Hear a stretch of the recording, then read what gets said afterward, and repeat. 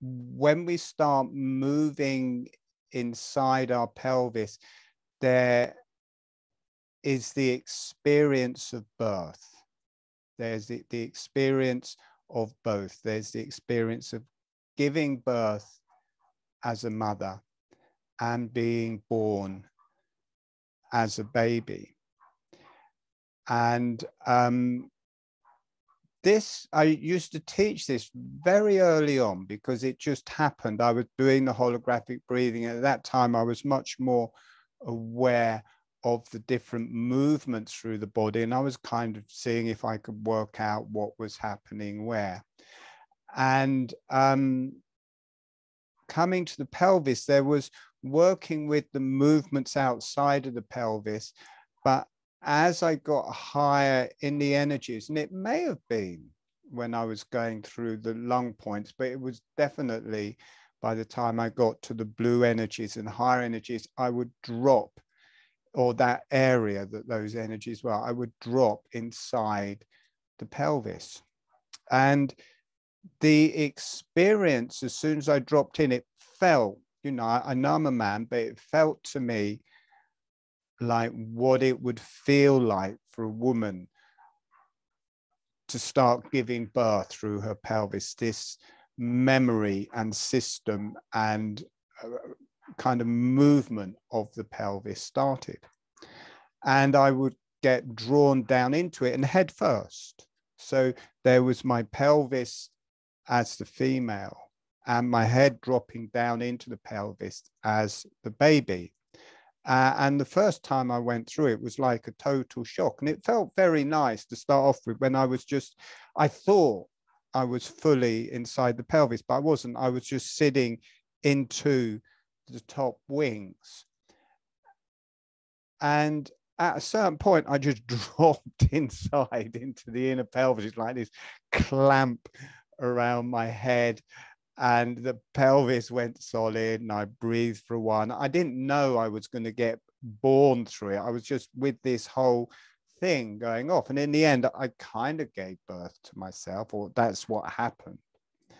And I brought myself to my own breast and breastfed myself. And it was like holographic breathing with the breastfeeding. And I started teaching that in groups. And it seemed that the men, whether they were experiencing the same as the women, I don't know. But there was that experience for both men and women having the experience of giving birth and being born.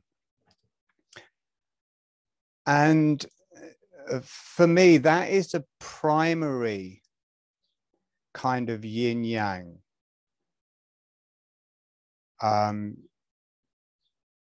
Or polarity, or I don't know the other word, when something's been split into two, is being born as the baby and giving birth as a mother, and they're normally treated as separately.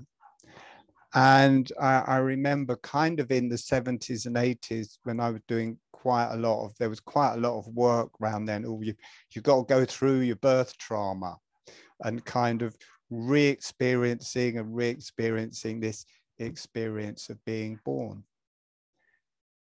And I realized in this experience of both together, one, it's called a birth trauma, but really that puts it in the playing fields of being a trauma rather than the experience. You have to, you know, be careful with how you use words. But if you are the baby and the mother, then you're not at effect of it anymore. There's not an area of it that you don't have any control over. You know, you're not in control of what your mother was doing. But with this, it was clearing births from this lifetime and from past lives. But also there was just the intrinsic quality of birth, the mother and the baby. And the energies would bounce backwards and forth between the pelvis and the cranium till they would kind of be one. And as they come together, rather than it being this thing that you have to keep on going through or whatever, they would just melt because they mirrored exactly the experience of giving birth, the experience of being born. And if you think about it, if you notice the different energies we've been working with in the face and cranium, and the different movements of the bones and how the different bones relate to the mirroring bones in the pelvis, as the baby is being born, in a way, the different plates of the head are engaging in a similar way with their same energies in the pelvis. And what the mother is experiencing can't really be divided from what the baby is experiencing. And I could feel this dialogue between my own pelvis and my own head just talking and balancing and working through the spine. And I realized as the baby is being born, it's coming down into the mother's pelvis. She is playing out how she gives birth. And then that is in a way also being imprinted in the baby's cranium, which is then also being reflected in the baby's pelvis. So when the baby is born, it's got a similar kind of structures going on in its pelvis and cranium. So if it's a girl, when she comes to give birth, she gets pregnant and giving birth, she's passing on that same set of circumstances from when she was born. She's picking it up in her head from her mother, who got it from her mother, who got it from her mother. It's being logged into her pelvis, and then in the rites of birth, she's passing it on to her children. To one extent or another, I'm not saying it's exactly the same, but to one extent or another. So these behavioral patterns or physical patterns or sexual abuse in one form or another, or the way, it's funny how things dawn on you as you go through, is passed on generation to generation. It's just dawned off again. I know what it was. In the yellow energies, we really hit, I wasn't expecting, and we'll carry on with it, but on the suppression of the female sexuality.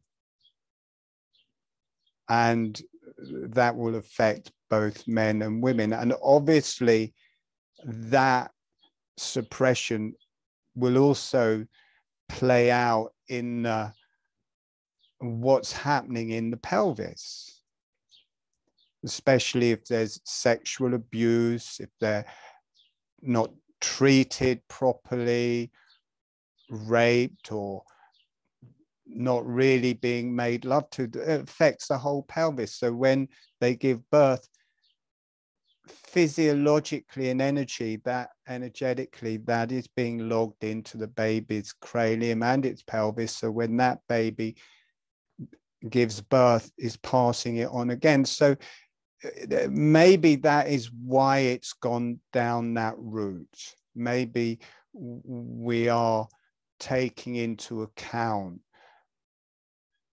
because I feel it is being brought up to the surface in a lot of ways at the minute.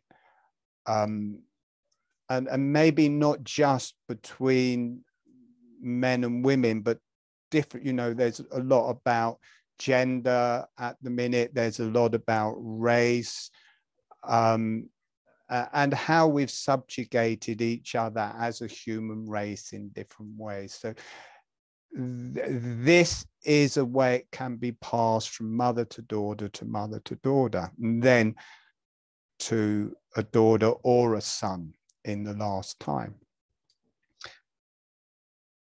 And when we play those two out together with the intrinsic qualities of birth rather than the memory of birth, then it starts to dissolve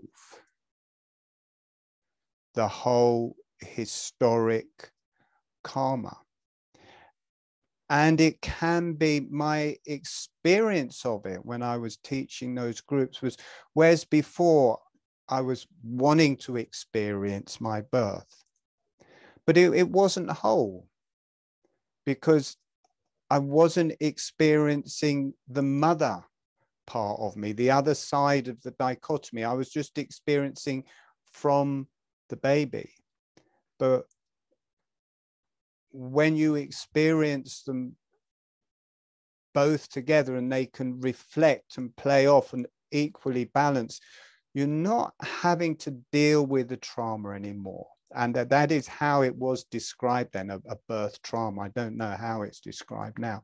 You are just part of a healing process. It's moved into the positive. And what is coming to mind, just I worked with children quite a lot in craniosacral therapy.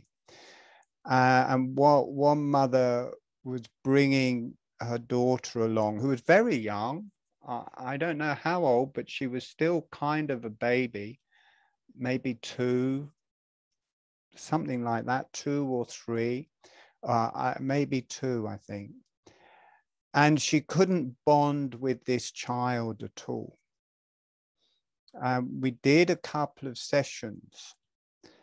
And then in the 3rd session, I was hardly touching this baby, but she really wanted to be held upside down. She was really going into this birth process. And so the mother held her kind of upside down or an angle down. I just held the baby's head in a very gentle way.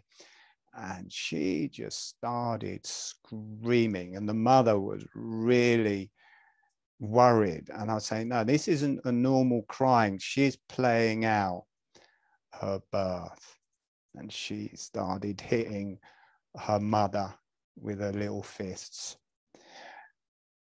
And the mother got it, and she said, yeah, I know it was hard for you. It was really hard for me as well. And even though the baby wasn't at an age where it could understand what she was saying, this communication happened between the baby and the mother. And rather than it being this upset that would just carry on and on, just that, well, it was spoken, but the baby couldn't understand it, that energy going between, it vanished. And the baby bonded with her, and that was it, kind of over. When the baby got, it wasn't a victim, and the mother wasn't doing it to her on purpose. So this is a bit like that, and it breaks the bonds to our karmic past on all sorts of levels. Now, saying all of that, I'm not going to take you down that route. We're going to take a different route. We're going to drop into the pelvis, but we're not going to turn upside down, and we're not going to drop in the head first and sink right. We're going to be in the pelvis so you can feel. Now, you may or may not feel it as a quality of being birthed, because we're only touching on the edge of it. But my experience of when I drop into the pelvis is I'm instantaneously in the womb. And when I say holographic breathing is how, or I normally say, I think holographic breathing is how we breathed in the womb. I don't really think that. My experience of it is that it can bring you that experience of being in the womb. And what we're going to do is we're going to match the energies of inside the pelvis with the energies of the cranium and of the face, and let it balance back and forth without actually the two coming together. So you'll still be upright, the pelvis will be at the bottom, the head will be at the top. And you may feel it as a mother and baby, or you may just feel it as a polarity balancing. But for me, the aches and strains and things like that of the pelvis, you can work on them separately for as long as you want, and you have trouble having them resolve. But if you mirror them with the same places in the face and cranium, and you get this dialogue happening back and forth through the spine, then they just melt into light. And you just go deeper. Now, when we do it that way around, when we do it the other way around and you drop into the pelvis, like your head is going down into your own pelvis, that goes forwards in time. That takes you into birth until you're born, and then you put yourself on the breast. If you do it this way and this dialogue goes back and forth, you start moving back in time. So you become younger in the womb. And I don't really know where this is leading, whether this is just going to be a one-off working with this particular dynamic, or whether it's going to lead into spending some time investigating the different ages of development through the womb and conception. We'll just have to see how it goes. Also, I noticed yawning there. This place we go to is that place that knocks everybody out in holographic breathing. When we move into that space of being in the womb, as a baby, the intellect isn't there. So you go into a place where the intellect isn't, and most people aren't used to that. And in a way, you just go, oh fuck, bump, going to sleep. So the other aspect of that, when you drop into that place of being in the womb, is you start getting an energy rotating through the brain. And if you can become aware of that rather than passing out, then there's a bit like you move into a whole other reality. And you've got to remember, at that age, the brain is still developing. It's not been molded by the intellect. All the passageways are opening, all the different ways. Huge amount of stem cells are there, and it's growing. So there's the potential for the brain to heal in quite a fast way. Now, I don't know if that's true, but that's how I experience, is that you're no longer held by this thing that the brain just seems to get older and older until we die. It seems like new stem cells can open. You become used to all the dialogue and all the different patterns that have been programmed into it. You get used to a space before they were there. so they don't bind you so strongly when you're not there. So this releases chains in so many ways.